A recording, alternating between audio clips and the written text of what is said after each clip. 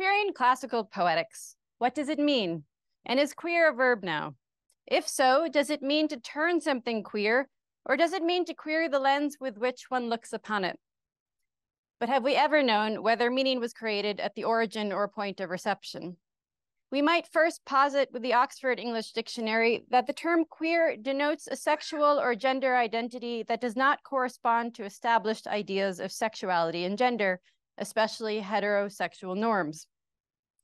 And then we might note that the word seems to move outward from there. In the words of Eve Kozowski-Sedgwick, queer refers to, quote, the open mesh of possibilities, gaps, overlaps, dissonances, and resonances, lapses and excesses of meaning when things aren't made or can't be made to signify monolithically. Though these things in her article have to do with gender and sexuality, Sedgwick adds later in the same essay that, quote, a lot of the most recent work around queer spins the term outward along dimensions that can't be subsumed under gender and sexuality at all. The ways that race, ethnicity, post-colonial nationality crisscross with these and other identity-constituting, identity-fracturing discourses, for example. So given that these words appeared in an essay first published in 1993, one can only begin to imagine how much further outward, indeed how galactically wide, the reach of the term queer has come in the 30 years since then. Accordingly, queer is a word at times accused of meaning nothing, because it might mean everything. No one suspects that it is the power of the term, not the threat of its dissolution, that causes its accusers distress. To be sure, the reach and depth of the word changes as it moves through the work and worlds of an ever greater number of people. If it began as a pejorative slur aimed at those who did not conform to normative expectations of sexuality, if it was then appropriated by these same nonconformers and their supporters, so too has it been strengthened by widening to include many ways of not falling in line with socially imposed enclosures of hierarchical norms, such as gender, family, race, time, structures of life, and attention. It is an orientation from which one might most spectacularly try to map out or even determine an unseen utopic future, as when, for example, Jose Esteban Munoz posits that a posterior glance at different moments, objects, and spaces might offer us an anticipatory illumination of queerness. Indeed, he adds, to access queer visuality, we may need to squint, to strain our vision and force it to see otherwise, beyond the limited vista of the here and now. And so with one squinty eye on this idea of the future, I turn back toward the queering of the poetry of the past. So in this talk today, I trace a particular thread into and through a few bits of classical poetry by way of a few bits of poetry that are just one generation old. Starting with the material closest to the present, the poems are from the 1990s, I move jaggedly back into the past. In doing so, I espouse the ancient Greek idea that the space just behind us, so the word is opisthe, behind you, is the place to find the future. The past, by this light, lies right before our eyes, and the forthcoming is just behind. Thus, to see what is in store for us, we must crane our necks and look back. I borrow also from Heather Love the trope of the backward turn, her pushback against the will for progress, or what she calls a linear, triumphalist view of history, her framing of the gesture of looking back, as performed by Lot's nameless wife looking back on Sodom, by Odysseus looking back at the Sirens, and by Orpheus looking back on Eurydice, an instance which has also been framed by Shane Butler as the backward glance. From this stance, we can begin to build out a repertoire of life lived in the moment of looking at or for another person, of figuring out and configuring, of decoding, cajoling, queering, and queering that other and oneself at a crux of hate and love, those affective forces burning at their brightest. For hate and love as such, and also the two affects as they conjoin, are really just the starkest forms of orientations towards others and towards the world. The theorist Sarah Ahmed asks how sexual orientation might be thought of as a question of how we occupy the phenomenological space of our lives. If orientation is a matter of how we reside in space, then sexual orientation might also be a matter of residence, of how we inhabit spaces as well as who or what we inhabit spaces with. If we foreground the conception of orientation, then we can re-theorize the sexualization of space as well as the spatiality of sexual desire. She adds, moreover, that in order to become oriented, one must first have an awareness of the experience of disorientation. The poems I examine here combine these two modes of orientation and directionality. The disorientation that causes the desire for direction, the look back that brings a kind of answer, if not the one that was sought. So there are going to be 3 parts of uneven length. So I begin this movement backwards with a turn towards the 1990s, a time of growing desperation in the gay movement, which was buckling under the overwhelming multitude of losses that AIDS had generated already, and the ongoing failure of political and medical institutions to combat or even recognize the crisis. Indeed, 2 anthologies of poetry written in relation to the epidemic, the first published in 1989 and the second in 1997, show an instructive shift in perspective between the mood of the late 80s and that of the movement 1 decade later. Thus, the editor of the second volume, so this is the 1997 one, wrote in his introduction, "This anthology is different and yet complements Poets for Life," so that's the earlier one, "because the poetry is marked by the big gestures of the elegist leaving the bedside and looking at the whole fractured world, what the world has become with AIDS in it." Here then is another picture of the poet in an affective mode. The poet as elegist is framed in the moment of looking, though not of looking back, but rather looking at the totality of a world that includes debilitating loss as a constitutive and ongoing part of it. The scholar Monica Pearl has written of the latter moment of the 90s in view of the Freudian distinction between mourning and melancholia. The problem for gay men in the time of AIDS with adhering to what is considered the normal process of mourning is that the normative working through of loss requires that the ego decide not to share in the fate of the lost object. But for gay men in the time of AIDS, the mourning ego is melancholic in that there is often no possibility of deciding not to share in the fate of the lost object, when one is not only potentially on the same downward mortal course, but the loss that is being worked through is bound to happen again and again. The loss, then, is always already happening. Pearl's point, then, is that in these circumstances, loss stops being merely an event and becomes an ongoing state of being, almost a space of residence. To frame the mood or problem as that of a multitude of people or through the abstraction of psychoanalytic feeling, or even by way of the ritual of mourning, however, is to risk missing the singularity of each particular haunting loss. The stance is better captured, I suggest, in poetry than in prose, theory, or history. So I start with 3 poems by Frank Bidart from a volume called Desire that he published in 1997. So here's the first poem, called In Memory of Joe Brainard. The remnant of a vast oceanic bruise, wound delivered early and long ago, was in you purity and sweetness self-gathered, chosen. When I tried to find words for the moral sense that unifies and sweetens the country voices in your collage the friendly way, you said, it's a code. You were a code I yearned to decipher. In the end, the plague that full swift runs by took you, broke you. In the end, could not take you, did not break you. You had somehow erased within you not only meanness but anger, the desire to punish the universe for everything, not achieved, not tasted, seen again, touched. The undecipherable code unbroken, even as the soul learns again the body it loves and hates is made of earth and will betray it. So even before I try to understand the words of the poem, I am drawn to decode its typography, so not like its topography, but a typeface, right? So the coming and the going of the italics, the expressive quality of its spacing, its variegating punctuation.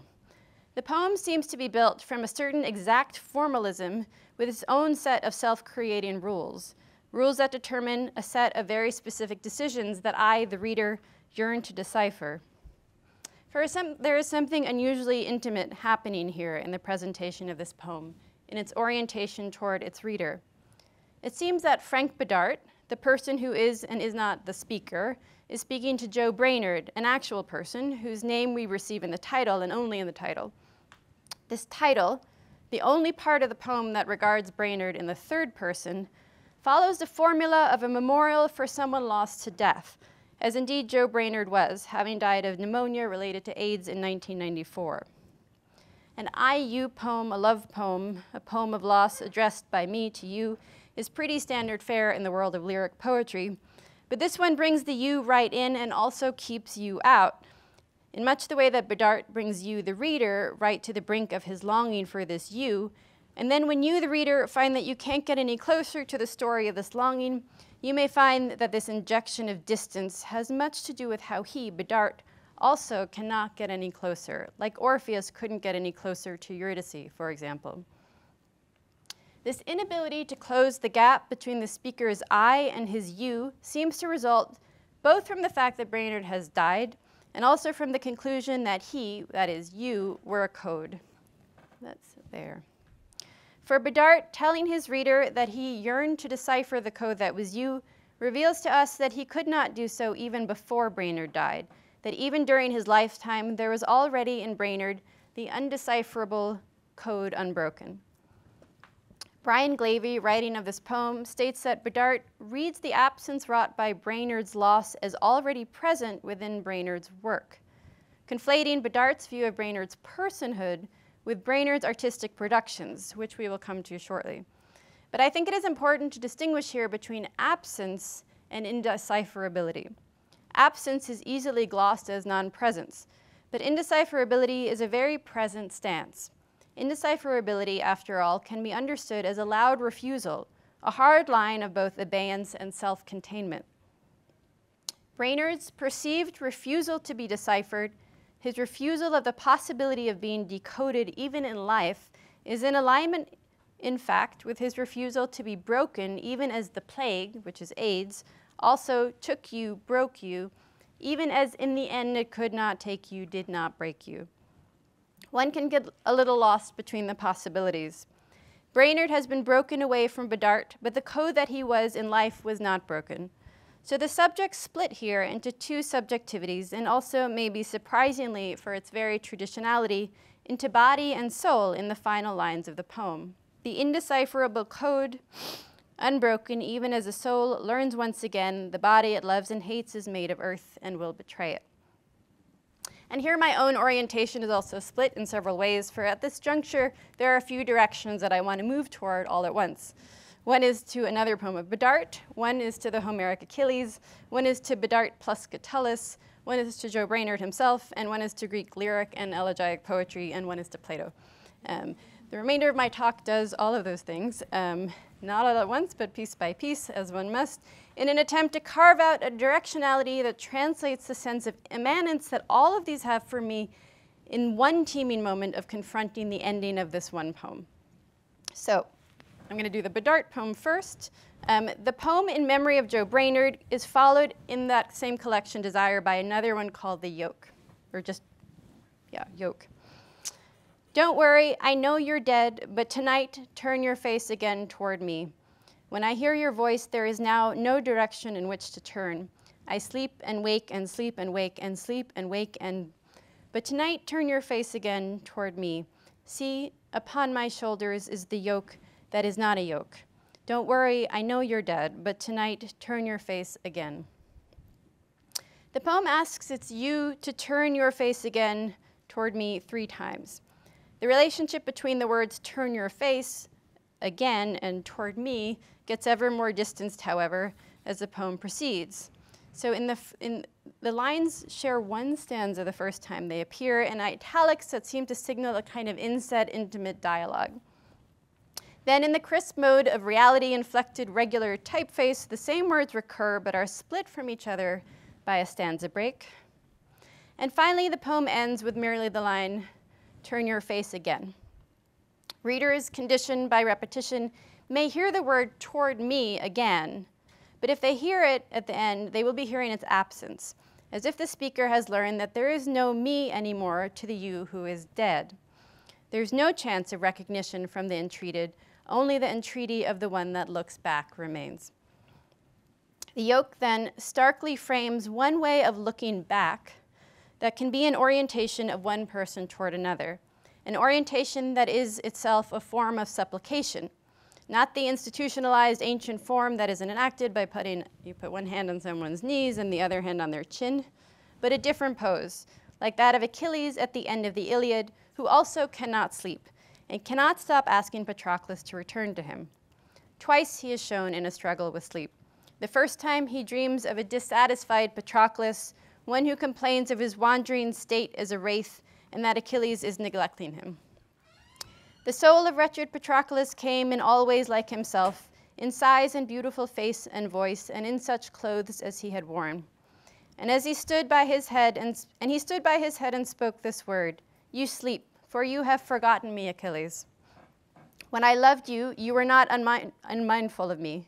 Sorry, when I lived, you were not unmindful of me, but just when I am dead. Bury me quickly as you can so that I may try the gates of Hades. The souls of the dead, the phantoms, they keep me at a distance and do not let me mingle with them by the river. But in vain I wander through the wide-gated house of Hades. And give me your hand. I grieve, for never back again will I come from Hades when you have given me my due in fire."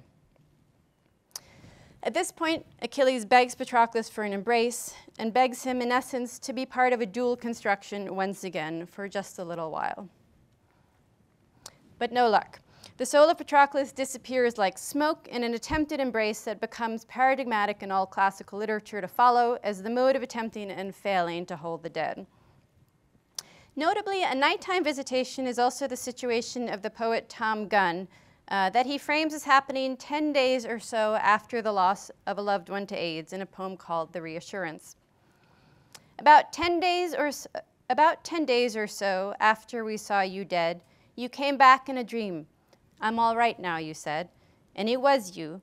Although you were fleshed out again, you hugged us all around then and gave your welcoming beam. How like you to be kind, seeking to reassure, and yes, how like my mind to make itself secure. The dream of the dead loved one is more reassuring for Gunn's speaker than for Achilles. The dead beloved, after all, says that he is all right. Moreover, he is fleshed out again and beaming. The dead beloved, in other words, is and does precisely what Patroclus is not and cannot do for Achilles. Patroclus is not fine, and he cannot embrace even for a little while. Yet Gunn notes, unlike Achilles, that what he has seen is a product of his own mind, seeking to make itself secure.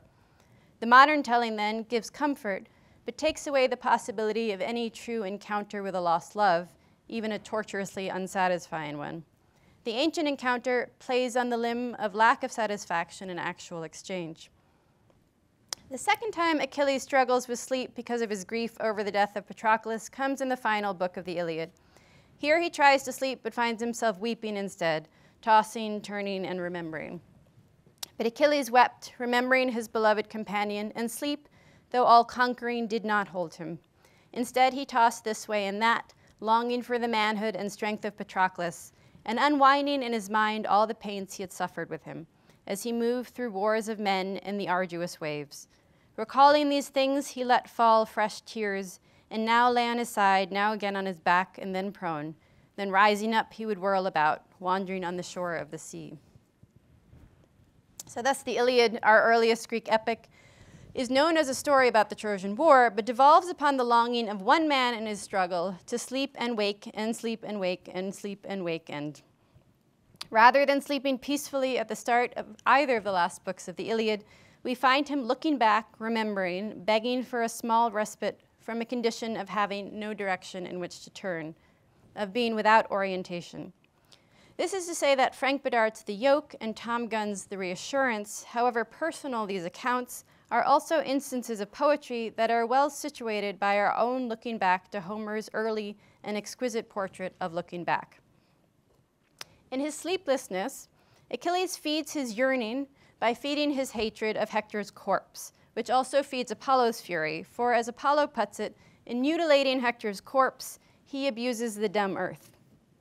Achilles has not, like Brainard, or as Bidart sees Brainard, possessed progressed past anger, right? Where he says, you had somehow erased within you not only meanness, but anger, the desire to punish the universe for everything, and so forth.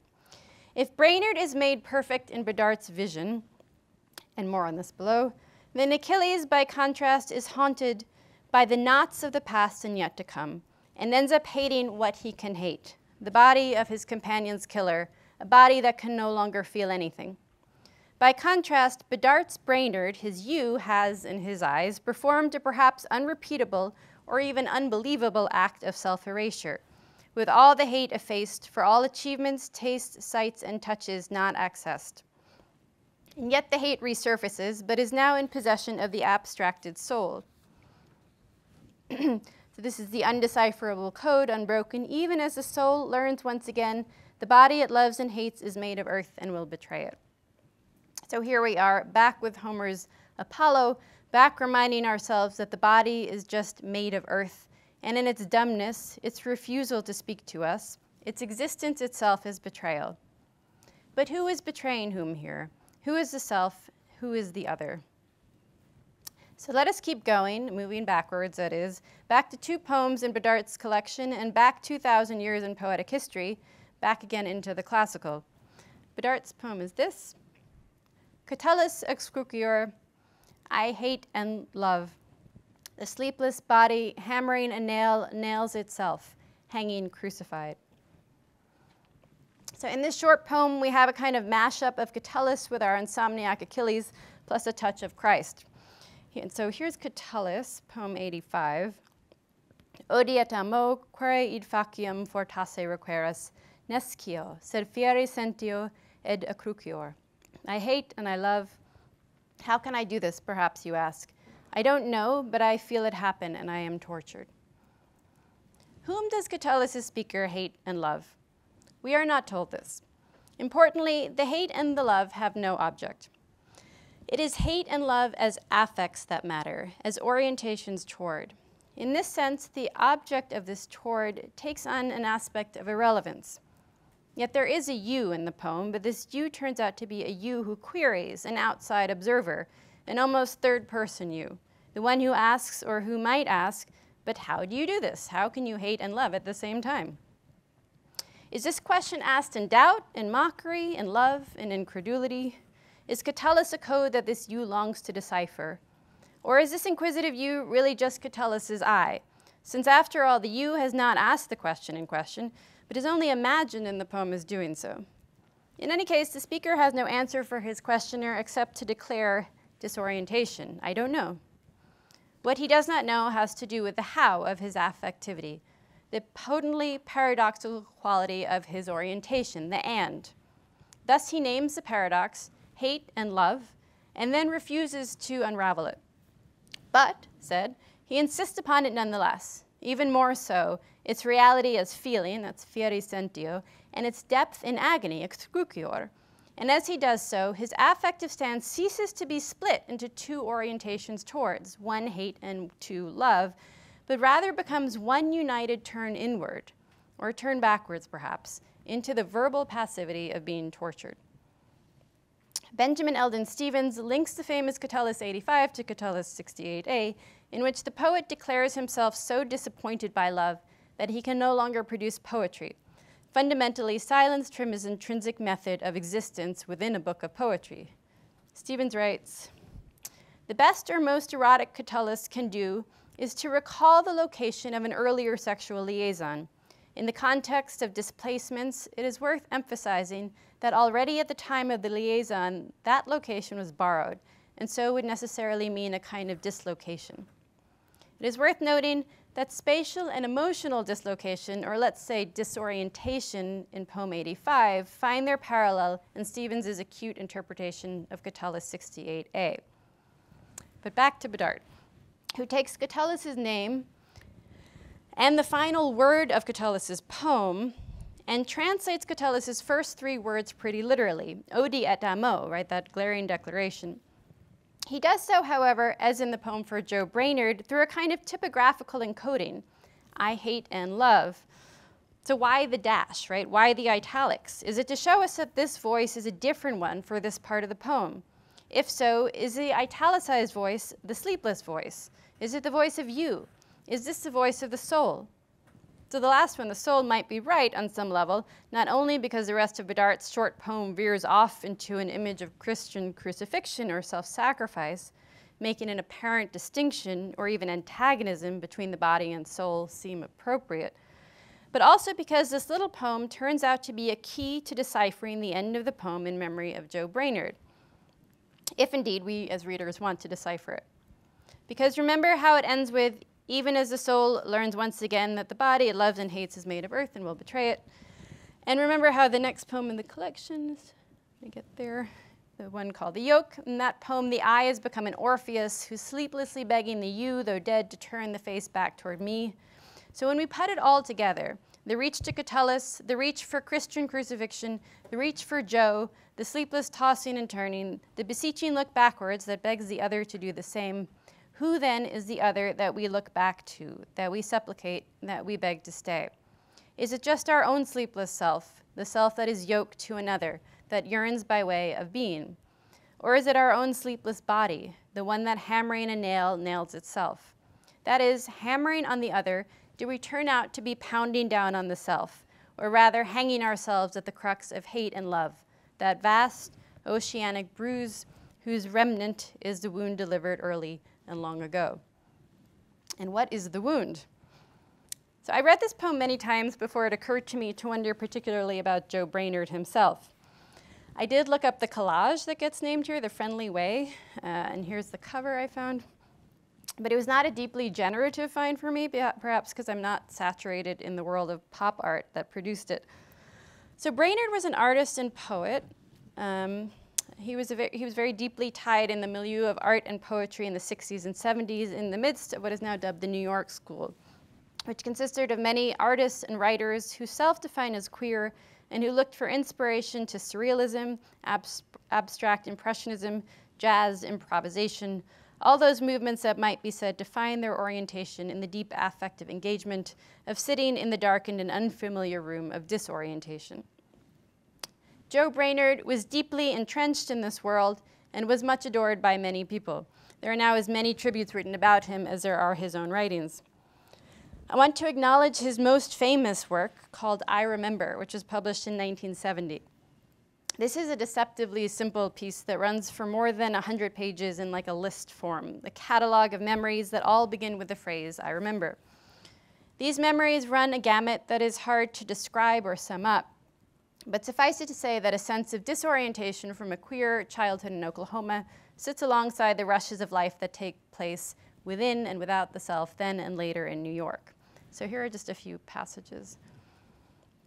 I remember the first drawing I remember doing. It was of a bride with a very long train. I remember my first cigarette. It was a Kent, up on a hill, in Tulsa, Oklahoma, with Ron Padgett. I remember my first erections. I thought I had some terrible disease or something. I remember the only time I ever saw my mother cry. I was eating apricot pie. I remember Judy. I remember having a big crush on Judy and discovering that she was embarrassed to be seen with me, so I stopped asking her out. I remember Bill Haley and Rock the Clock. I remember the thin gold ankle bracelets. I remember white trash. I remember nylon runs. I remember looking at myself in a mirror and becoming a total stranger. I remember having a crush on a boy in my Spanish class who had a pair of olive green suede shoes with brass buckles, just like a pair I had, Flag Brothers. I never said one word to him the entire year. I remember sweaters thrown over shoulders and sunglasses propped up on heads. I remember boat neck sweaters. I remember queer as a $3 bill. I remember wooden nickels. I remember changing my name to Bo Jaynard for about 1 week. I remember not being able to pronounce mirror. I remember wanting to change my name to Jacques Bernard. I remember when I used to sign my paintings by Joe. I remember a dream of meeting a man made out of very soft yellow cheese, and when I went to shake his hand, I just pulled his whole arm off, which is actually where the book ends. So I've excerpted passages from the start, middle, and the very end of I Remember, but it really is hard to do justice to the movement of it, the way it intertwines the mundane and the mortifying, the commercial and the deeply personal, the sadness and exhilaration of looking back on, remembering, picking up the limbs and bits of life, and awarding to each its place in the chain of narrative that becomes a series of fragmented and even silly acts of self-constituting. Paul Auster, in an introduction to the text, writes, "I remember, it seems so obvious now, so self-evident, so fundamental and even ancient, as if the magic formula had been known ever since the invention of written language. Indeed, I remember is surely as obvious as I hate and I love, but it likewise explores the complexities of having and being a self that one does not always recognize, a self that is not always recognized by society at large, that is not always placed where we are told by the world it should be placed. Brainard's I remember forefronts a desire to become oriented and to do so in this moment, this present tense, whenever this moment is, by looking back or by being perennially backwards looking." So here we are again, examining the stance of memory, of looking back, of begging to be looked back at in return. If we continue to orient ourselves backwards, we find that ancient Greek lyric and elegiac poetry also makes the backwards-oriented gaze or glance constitutive of its structuring of subjective affect. There are, for example, several places in the archaic poetry of Sappho where we might consider the orientation framed by the act of remembering. So Sappho 1, 94, and 96 would all fit the bill. I focus here, though, just on the end of Sappho 16, where we see not just the affect of longing through the act of remembering, but also the gesture of turning toward the one who is turning away, the gesture that opens the gash of longing in the first place. This is the end of the poem. Reminding me now of Anactoria, who is gone, I would rather see her lovely step and the radiant sparkle of her face than all the war chariots in Lydia and soldiers battling in arms. This is the less well-preserved and perhaps accordingly less well-known part of the poem. The poem famously opens with a preamble through which we learn that the beauty of a thing is accounted for by one's desire for it. So this is, some say a host of horsemen, others say a host of foot soldiers, and still others say one of ships is the finest thing on the dark earth. I say it is whatever one desires. Desire, in other words, is the defining feature of the desired thing.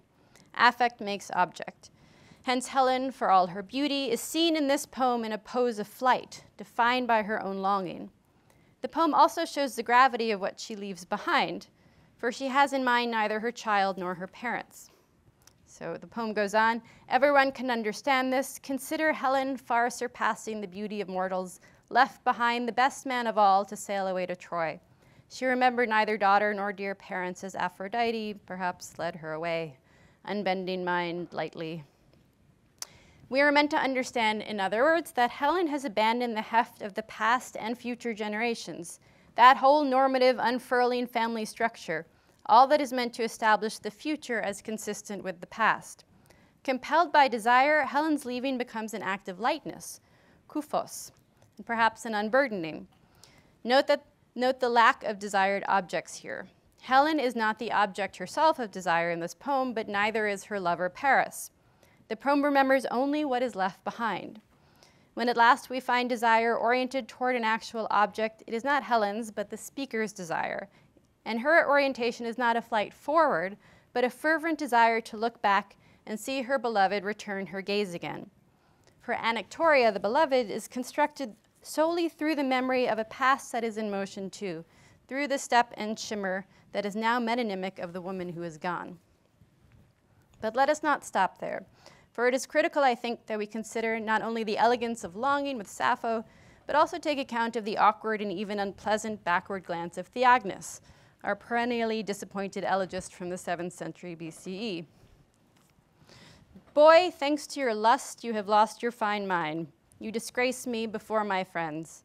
But how you did refresh me for a short time, when from a storm I took shelter in you in quiet, pressed on by night. So the speaker here is abandoned and discouraged, embarrassed and ashamed. That's the basic gist of the first couplet, which would make good sense if it appeared in the pages of the book Ugly Feelings, which is written by Cyan Nye, who is our keynote speaker today. These might not be the emotions we prize, but they live there in that place of disorientation, expressed as social shame and anger-fueled abuse. But the second couplet, that's the one that looks back, right? That's the Orphic Odyssean moment of return, of shelter from the storm. Note how the phrase, a short time, mikron chronon, is sonically framed by a caesura on one side and a sense break marked by a high dot in the Greek on the other. And note also how the phrase of a short time of relief, pleasure, encounter looks back to Achilles' entreaty with the dead Patroclus, who sees him and begs that they embrace for just a little while. The moment longed for, looked back to, is always mikron, always a small, light, fleeting thing. Note the brief sensory relief of the cool verb anapsukas, you refreshed me. The word itself, a quiet, very still port, set in the pose of the poem itself. This couplet might be said, through its active memory, to be a slight salve for the otherwise never-ending wound that is the authorial identity haunting the Theagnedia. Following the thread of this wound, the threaded wound, brings me to the most coherent account of such a wound that I know, the thread of a wound offered by Plato's Aristophanes in the Symposium, and this is my last text for today. Plato's Aristophanes tells a story of how it is that men and women and women, and men and women came to long for one another, or to feel desire, eros. He begins by explaining that there were once not two, but three kinds of people, and that they were all round and made up of two sides. One kind of person was man-man, another was woman-woman, and a third was man-woman. So we get a lot of details in the text about their hands and their legs and their sex organs and how they walked and how they ran and how and why they were spherical. We learn too that they were proud and ambitious, these spherical people, and Titan-like, they attempted an attack on the Olympian gods. After they failed to depose the gods, Zeus sought to punish and control them. Hence he cut them in half, creating the two-legged personhood with which we are now familiar. Aristophanes' people then have an originating wound from this primordial cut and keep a scar to mark it, since Zeus commanded Apollo to heal most of the wound that results from being cut in half, but to leave the navel, like a drawstring on a pouch, ever in its wrinkled state, as a reminder of what happened long ago.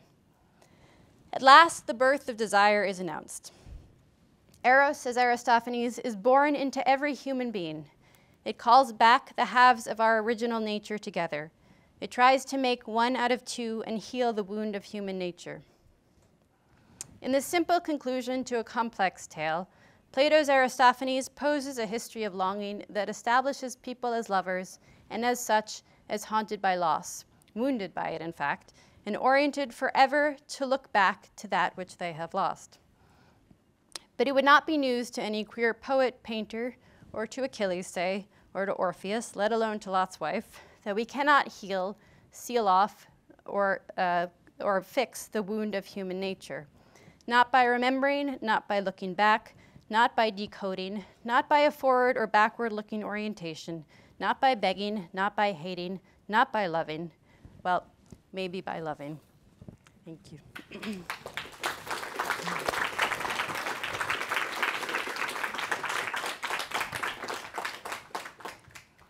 So my question is not very well articulated, but I'm thinking about, okay, so Lot's wife, Orpheus, those are stories about, as far as sort of the simple understanding is that looking back is a not trusting.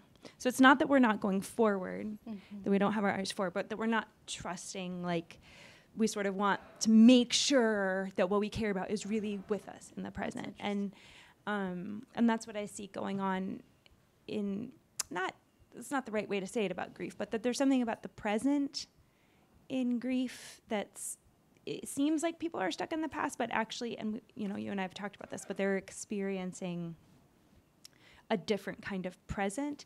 So I guess, like, does that fit all your examples? Is that the right way to think about it? Is there something else? I mean, just to tie it back to like the idea of looking back, which I don't really understand the Greek metaphor of time at all, if you want to talk about that. I remember learning this in high school. The Greek metaphor is, well, because you can see everything that's already happened, but you can't see what hasn't happened. You're like, wait, you're walking backwards. Like, we live our lives just walking backwards. So I don't know, I think it's neat. Yeah.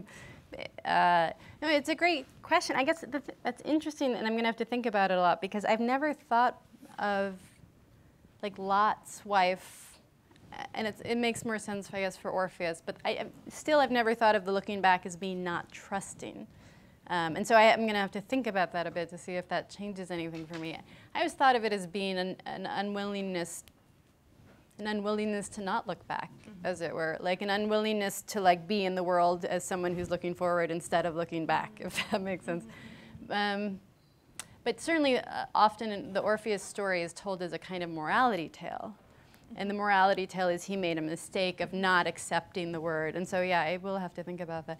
I mean, I think what I'm trying to get at on some level is that it looks like what you have is these exceptional tales of, look, this particular person had this crazy set of events happen, like Lot's wife, you know, and look back and, oh, she got turned into a pillar of salt, and that's very unusual. But that, in fact, that looking back is pretty constitutive of just a certain way of being alive, and it shades over into just how, in remembering, we kind of constitute ourselves. So that often it seems like you're looking back at this person or that person that you lost, but what you're doing is building a self. And so it's kind of treated as if you're not in the present, but you're making your present by doing this. That's helpful. Thanks. Thank you. This is a delightful presentation. Thank you. My question, I suppose, is focused on the queerness of the time. Because in one sense, like, all people mourn and are sad about lost loved ones, and people are always remembering and looking back. Yeah.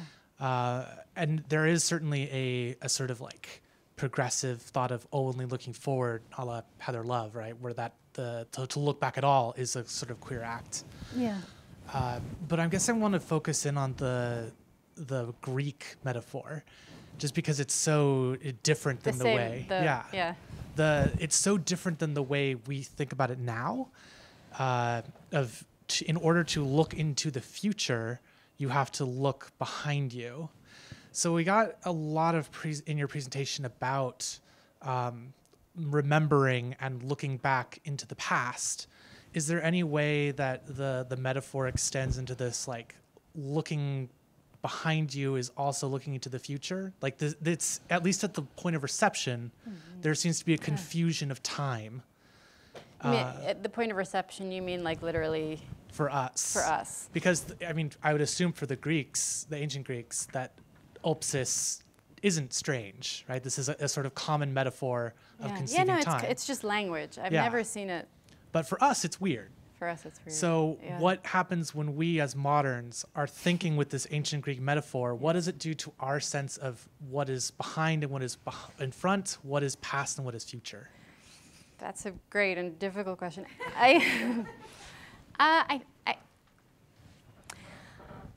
Well, this may not be like the mood in which you're asking this, but I think that like the way I remember it being introduced to me was as a kind of,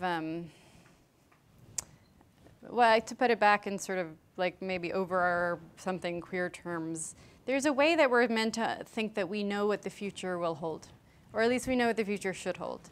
Like, we should get married and have children, and we should like march along the thing, and you know, and that it's like our job is to kind of be part of this teleology that brings us to the expected and good future. And so part of what a lot of queer theory, I think, is doing is looking at the ways you can turn off of that. Like, what are the escapes from that?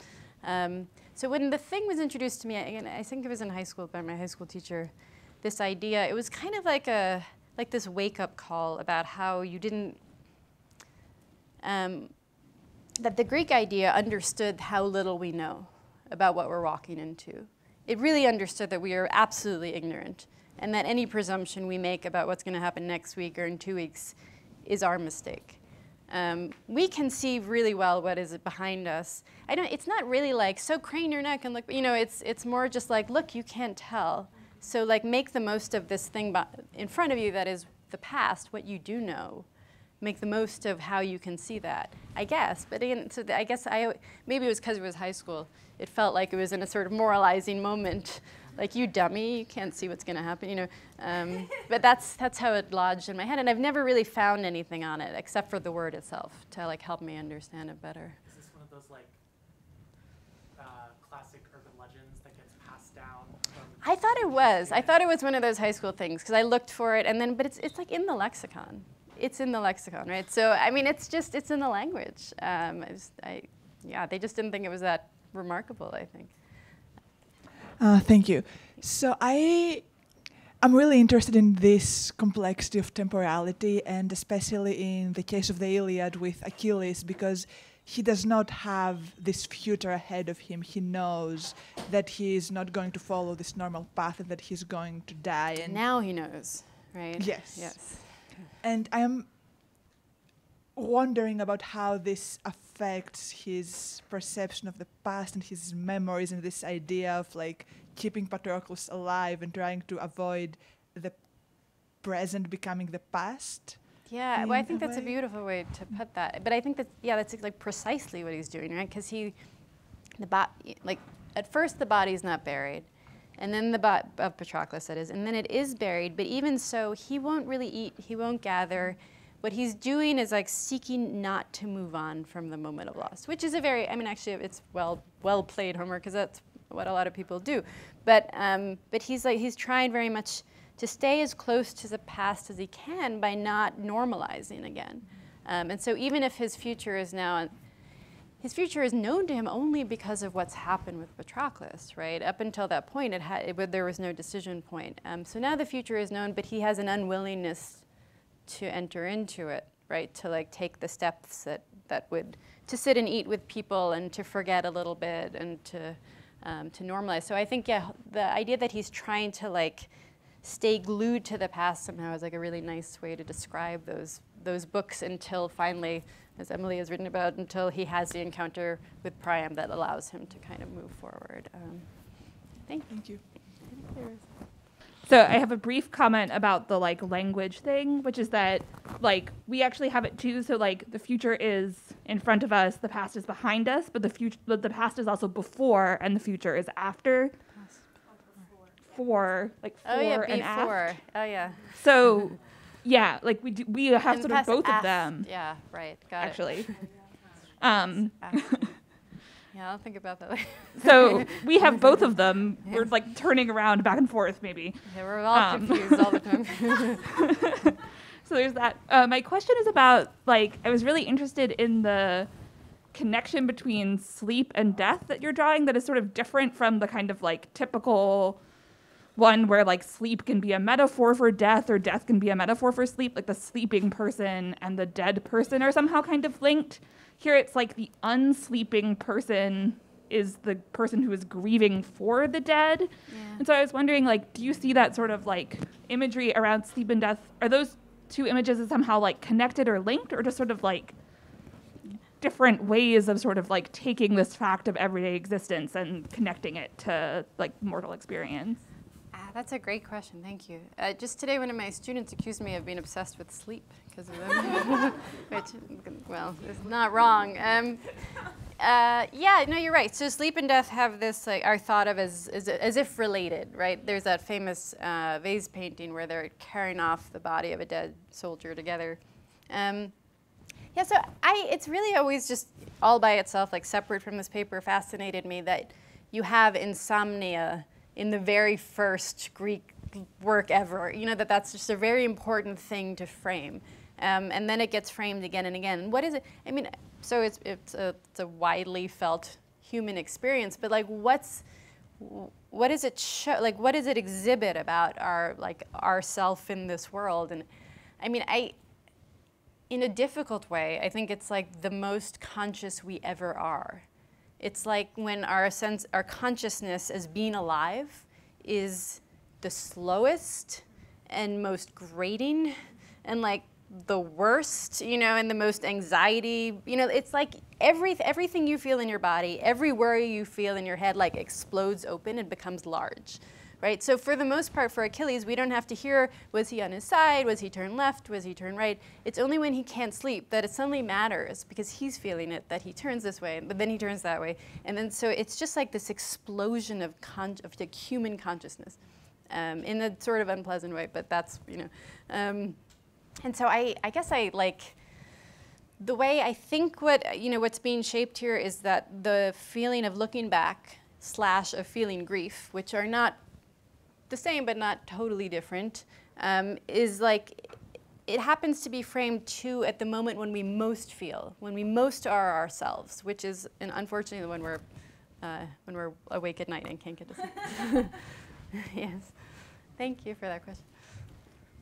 I was wondering, I noticed, or this could have been something that you had explained and missed, and that I had missed, but the way that you describe the grief of the AIDS crisis, and the kind of the communal knowledge, as well as the, you know, constant grief, and the idea that, and also the idea that you could be next. Would you say that that's also mirrored in Achilles' experience with him seeing that and being stuck there? So do you mean his singular experience because it's known to him that with Patroclus' death and his killing Hector, he'll be next, kind of? Yeah. That's brilliant. Yeah, absolutely. I mean, you might even say, I thought, that in a case of war, where there's going to be a lot of death, that the same reality comes to bear. But I don't think Achilles sees himself as like one of the many who will die. So but yes, that's beautiful. Yes, I think that because Patroclus' death is absolutely inseparable from his own. Everybody knows that. It keeps being said that you could apply the same sort of replacement of mourning with melancholia with him as the scholar Monica Pearl did to the AIDS crisis situation. So that's great. Thank you. That's fantastic. Well, thank you guys. You were a great audience. And thank you for the questions.